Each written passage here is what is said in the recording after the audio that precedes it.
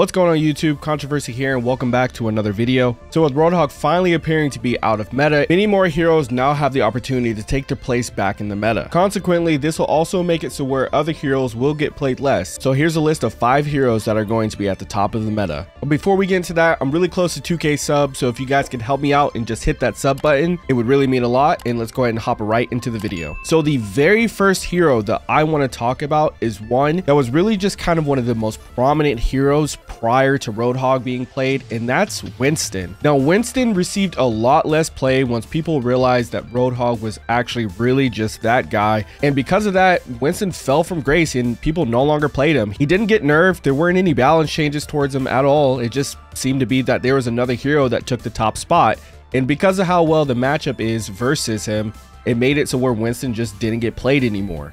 And since Winston really wasn't meta anymore, it made openings for heroes like Ashe and Widow to shine a lot more, which could be why people believe that there is a Widow issue right now. Regardless, with everyone playing Orisa, her biggest flaw is dive, and Winston does that the best out of every tank. His ability to simply just ignore the Orisa and dive the backline is definitely going to shoot him back up into a meta position, especially how well he can pick off heroes like Widow and other support heroes like Ana, which is likely going to lead those heroes to be played less. And remember, before Roadhog took the top spot, every team in Overwatch League was running the same exact composition and they were all using Winston. So I see no reason why he can't take his spot back. Next up, let's talk about Ramattra, because Ramattra has a pretty good matchup against Winston, but not as oppressive of a matchup as Roadhog had against Winston. So it still makes him a good pick and it still makes Winston viable. Due to the nature of how Ramatra's mode shift works, he can peel in order to help out the backline anytime Winston tries to dive, and he can just attack right through his bubbles,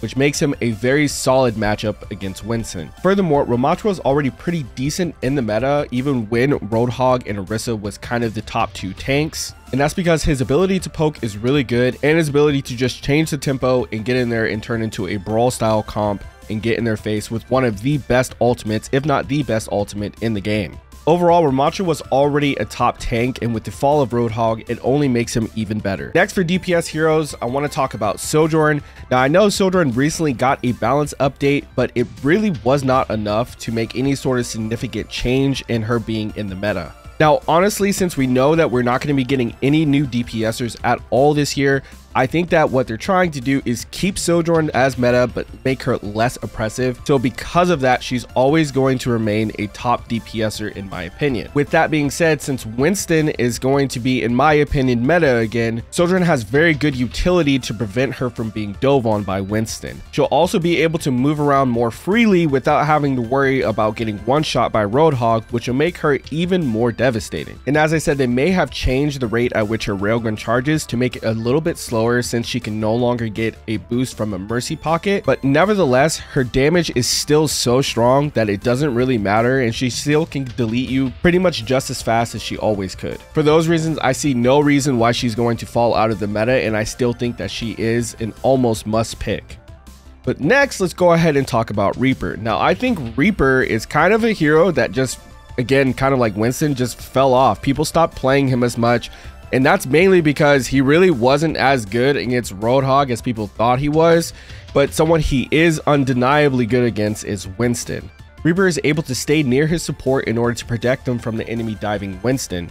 And on top of that, if he's in a team fight on an objective, he's incredibly strong to deal with Winston and anyone else on the objective. Add that with his capability of being able to flank the backline using his teleport and his ability to get out of any sort of sticky situation with his Wraith, on top of having one of the strongest offensive ultimates in the game, Blossom, he's going to be meta again without a doubt. And again, with Roadhog being out of the meta, he can't get hooked out of position and get pretty much annihilated for almost all of his health, forcing his Wraith to retreat. Now in this instance, you're going to have to actually pump shots into him in order to force his Wraith out, unlike how you did with Roadhog. Lastly, I want to talk about the support hero who I think will get played more, and that is Lucio. Now, it's not like Lucio wasn't being played, it just felt like there was other heroes that needed to be played because of Roadhog being in the meta. For instance, many people opted to pick Ana in this situation where Roadhog was being played because of how well her matchup was against him. But due to the nature of that, if both teams were running a Roadhog, that means both teams were probably running an Ana. And since both teams are running Ana, the hero who counters Ana the most is Kiriko. So what it generally led to was team comps being either Ana Kiriko or Kiriko and Mercy due to the Mercy sojourn boosting. So in many of matchups, Lucio just wasn't being played as much. He was still played in certain maps like Ilios and other maps where you have the potential to boop someone off the map. But for the most part, I really wasn't seeing Lucio played that much. And since I think Winston's going to be into the meta again, I think that Lucio is also going to come back into the meta due to how well he can speed boost people out of bad positions from getting dove on. Not only that, Lucio has just still always been a really solid support hero and has easily a top 3 support ult in the game in my opinion. So there's honestly no reason why people shouldn't be playing him more. Not only that, Lucio pairs very well with a lot of the meta heroes, including Ramattra, Winston,